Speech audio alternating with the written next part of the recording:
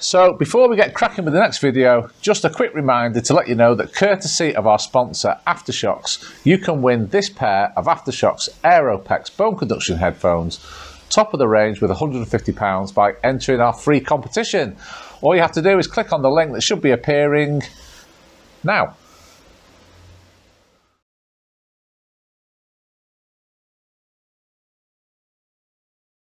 Hi, it's Craig from Scratch Golf Life, and in this episode I'm going to show you my golf simulator room, how I put it together and everything you need to know in case you're thinking of doing the same thing. Okay, let's get cracking. So, welcome to my happy place. This is my golf simulator room. Okay, so let's firstly run through everything you're going to need to have the full golf simulator experience, and then we'll go through it in a bit more detail. You are going to need a launch monitor. You are going to need a hitting impact screen. You are going to need a golf mat. You are going to need a PC, preferably a gaming PC that is very powerful, and you are going to need a projector. Once you have all of those things and you have the room somewhere in your home or office or wherever you're thinking of doing it, then you can have the full golf simulator experience. Okay, so let's just go into a little bit more detail about which ones I went for and why I went for them.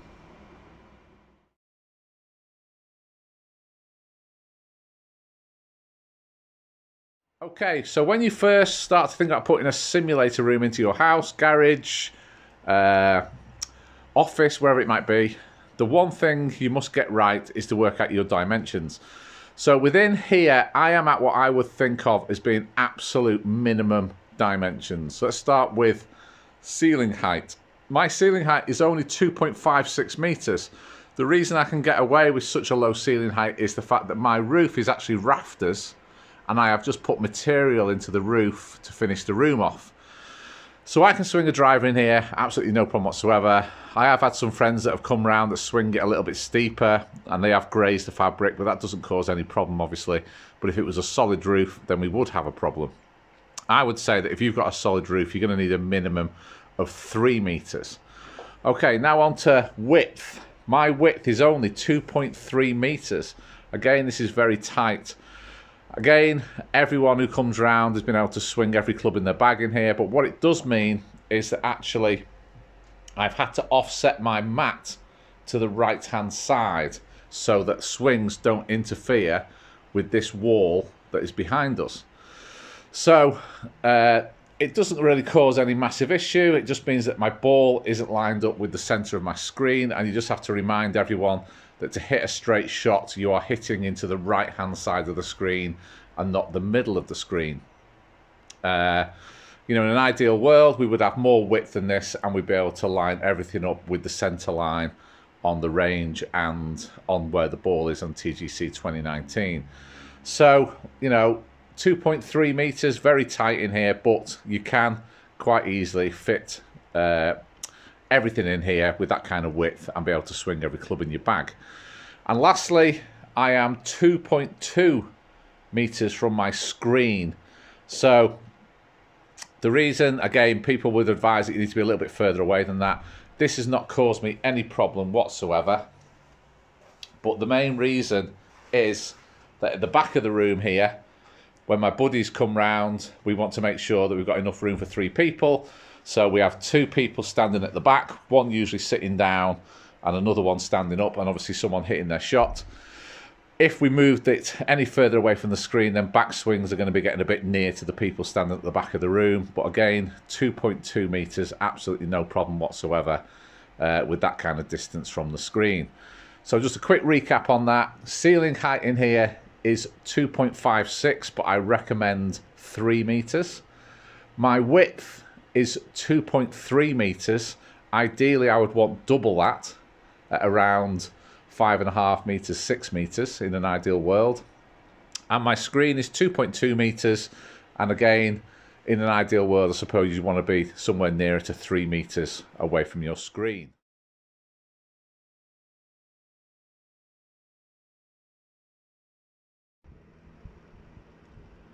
probably the most important piece of equipment you're going to get is your launch monitor. So I went with the Skytrak Launch Monitor.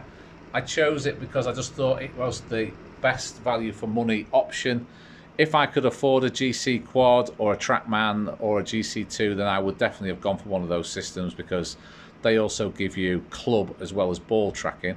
But I can't afford those. You know, they are ridiculously expensive. For £2,200, which is still a lot of money, but I do think that is money very well spent with the Skytrak. Other people do tell me about the Mevo Plus. I don't know enough about that system to be able to give any advice on it, but it might also be a really good low-cost launch monitor option that has ball tracking capabilities.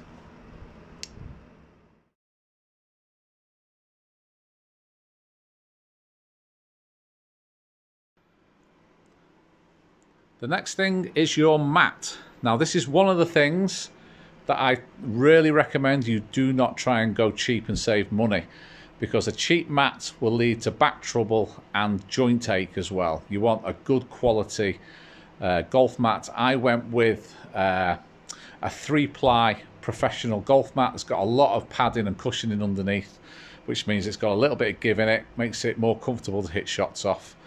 It cost me around £250, if I remember rightly, and it was definitely money well spent, because I've seen other people on forums who've gone with a cheap mat and have actually led to, you know, really quite serious trouble with their body from not having enough cushioning in their golf mat.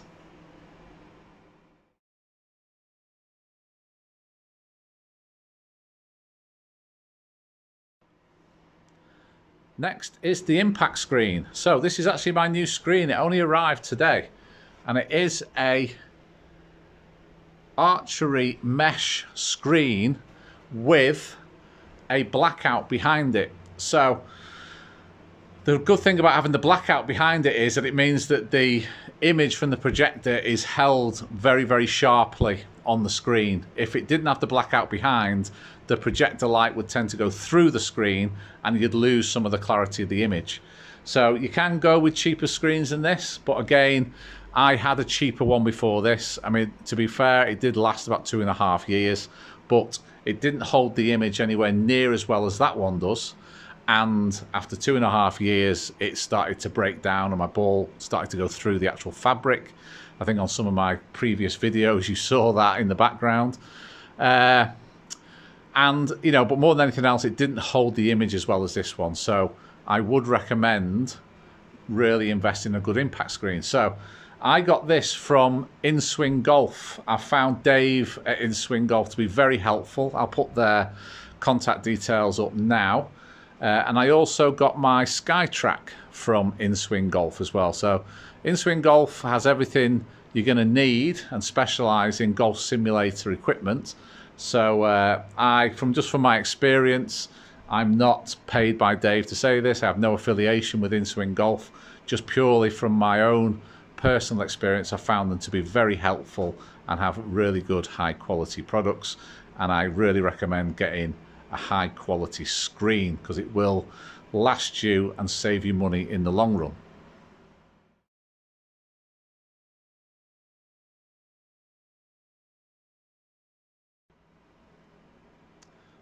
Next is your PC. Okay, so if you are going to be wanting to run core software like TGC 2019 or E6 Connect and be able to go and play the 12th at Augusta National, which we've got loaded up on the screen there, then you are going to need a powerful PC to run this software. It has got 4K graphics, and you need a gaming PC in order to effectively run that kind of software. So my PC I've got here, which I got secondhand off eBay, runs the Skytrak software, absolutely no problem whatsoever, because that doesn't really need as much power. But on my TGC 2019, when I hit my shot, the ball is just a little bit choppy, a bit juddery. It's not a completely smooth flight because the graphics card is just struggling a little bit. So it's actually going on Monday for an upgrade. which is what, 4 days away, where hopefully when it comes back, we'll have nice smooth ball flight on the TGC 2019 courses. So again, this is another thing, you know, I tried to save some money here. It's ended up with me having to pay some more money to get it upgraded. Just get a really good, strong, powerful gaming PC, and then you'll be able to run the Skytrak software and the course software without any issues whatsoever.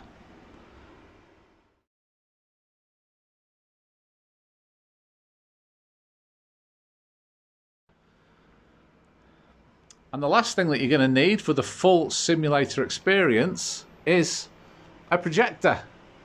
Okay, so my advice on projector is that I actually went quite cheap on the projector. That is just a very standard 1080p HD projector. As you can see, it projects the image really well. It's nice and sharp. You know, I could have got like a really expensive 4K projector, and I'm sure it would be, you know, it would be better. But again, I've not looked at that and thought, you know what, that's just not good enough. I want to get a better one. That's never occurred to me. The one thing that has occurred to me is that I should have got what they call a throw projector. So if I had a throw projector that had the same resolution, then my picture would look exactly the same, which I'm happy with, but I would be able to fill that entire screen with the image, which you see on a lot of, you know, other people's golf simulators. So at some point I probably will upgrade to a throw projector so I can completely fill that screen with the image, just so it looks better. It doesn't take anything away from the experience, to be honest. It's more of a luxury than a necessity, but I do advise you getting a throw projector for your golf simulator.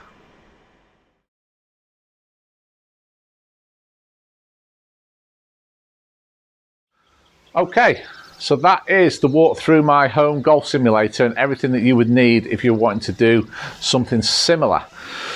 It is worth just pointing out that you can do it a little bit cheaper. You can go without the projector and the impact screen. You could just buy a very cheap golf net off eBay and just hit it into the net and then just watch the result of your shot on your PC monitor.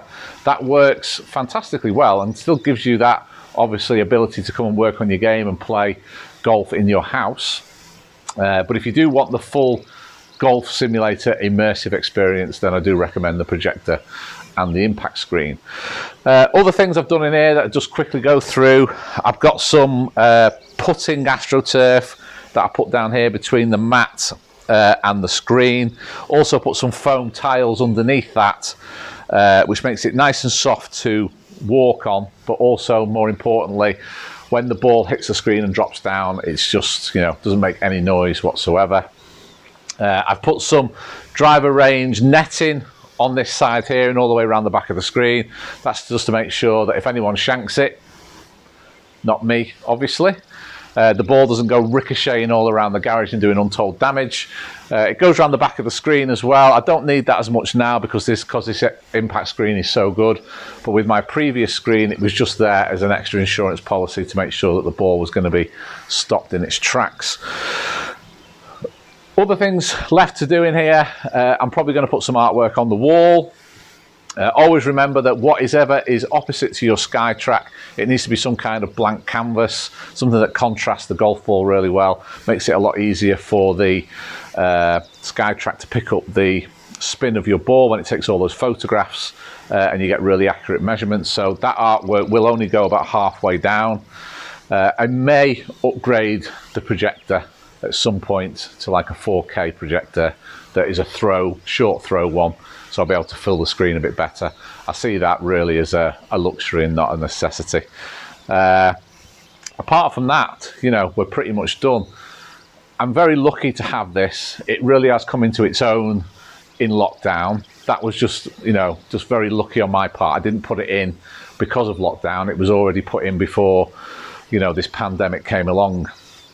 Before the pandemic came along, every Thursday night we used to have simulator nights in here with some friends, have a few beers, get the music going, load up one of the top courses from around the world. We had a league, you know, that was, you know, every Thursday we played a different course. We played it all the way through winter. we used handicaps, and you know, there was a league scoring system. Just absolutely great fun. This used to be such a great laugh and such good fun to do. So look forward to starting those again. So that's, I know, another great thing that you can do. But it's also just a great tool for working on your game as well.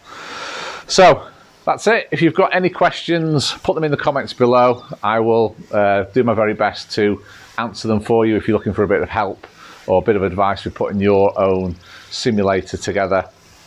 Apart from that, that's it for now. Okay, we're going to be bringing you more videos from inside this simulator studio. As soon as we can get back out on the golf course, we'll start doing content from the golf course as well. But until then, we're indoors, keeping it nice and safe, and we'll see you next time.